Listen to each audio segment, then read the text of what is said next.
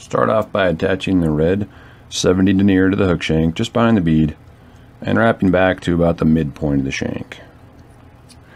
Then I'm going to bring in about 4 to 5 strands of natural pheasant tail, and when I put these into place I want to make sure that the finished tail is going to be about the same length as the hook shank. So once I get those secured, I'm going to wrap back and I'm going to work part way down the bend of the hook.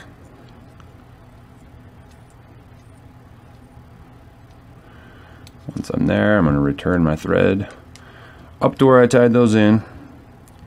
Quick snip to get those out of the way, and return my thread right up behind the bead. Now I'm going to bring in a piece of large pearl tinsel, and I'm just going to catch this right behind the bead.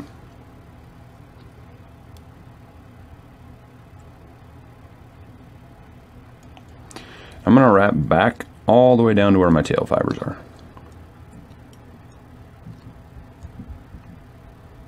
Once I reach this point and I get ready to return my thread, I'm going to give it a quick counterclockwise spin just to open that up.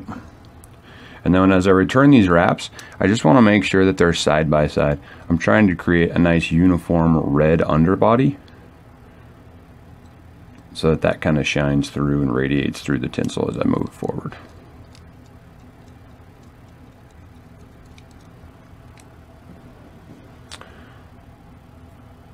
Now I'm going to grab the tinsel, and as I wrap this forward, I want to apply a decent amount of pressure to it. I also want to make sure that my wraps overlap so I get a nice segmented appearance with the body.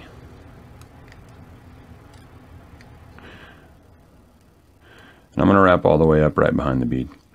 Once I get to that location, I'm going to lock it down with a couple fern wraps and then pull it back over the top. I'm going to wrap back to just at or behind that hook point. I'm going to add a little bit of tack to the thread here with some loon swax. And then come in with some Wapsi rainbow sow scud dubbing. And all I'm going to do here is just create a nice firm little dubbing rope. Once I have that rope built, I'm going to start to wrap it forward. And I want to apply a firm amount of pressure. Just trying to build this thorax up to about the same width as the bead.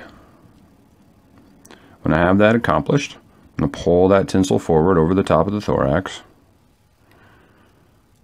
Make sure I secure it with several firm wraps. And then pull it back over the top. You want to build up a little bit of a red collar on this fly. It helps to act as a little hot spot. Once you have that accomplished, you can come in with your scissors. Snip off that tinsel there and whip finish the fly.